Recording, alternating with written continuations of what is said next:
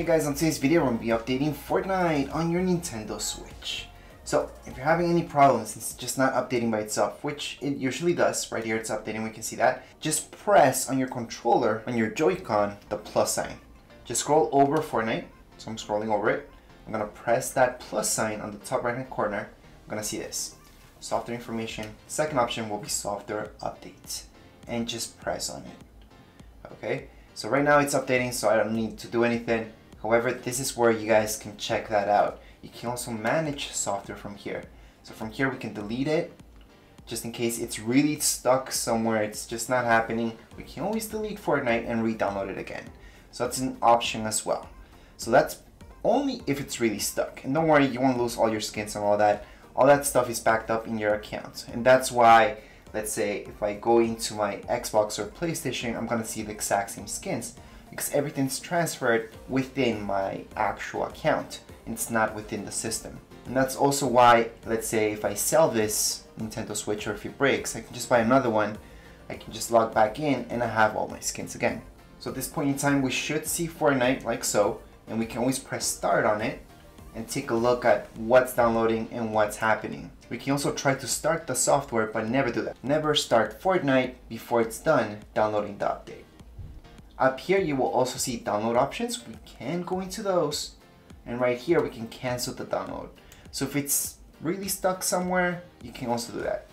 Just cancel the download and download it again. So let's say I cancel the download. Let's just do that. Although it's working for me, let's cancel it right now. So I'm gonna go on and continue to download, or just OK and cancel it. So I'm gonna press OK and cancel it. Here we go. Now this will just cancel the download itself. So I'm gonna hit OK on it, and there we go. It's no longer being downloaded. Once again, we can just press that plus sign. Alright, we can go into software. We can just choose our first option via the internet. Press OK on that. We're gonna check for those updates, and it's gonna start the download again. So I'm just gonna go back, and here we go. So that's how you guys can restart the download if anything's happening.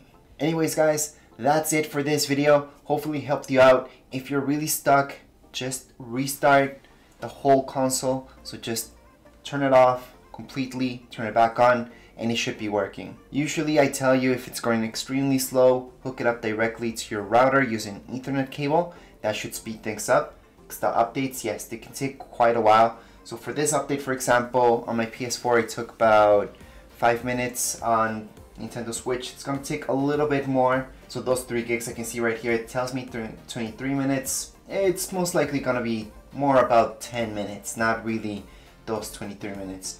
So just a few minutes after, Fortnite is all done. So right now I can go ahead and open up Fortnite.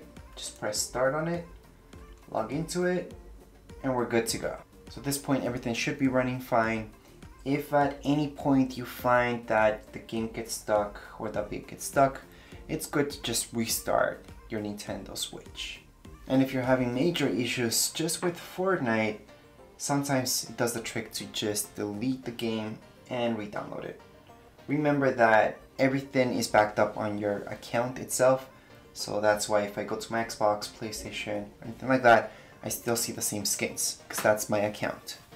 And sometimes I get questions about this screen, the login screen. Some people get stuck there. That's okay. That's usually because of your internet connection.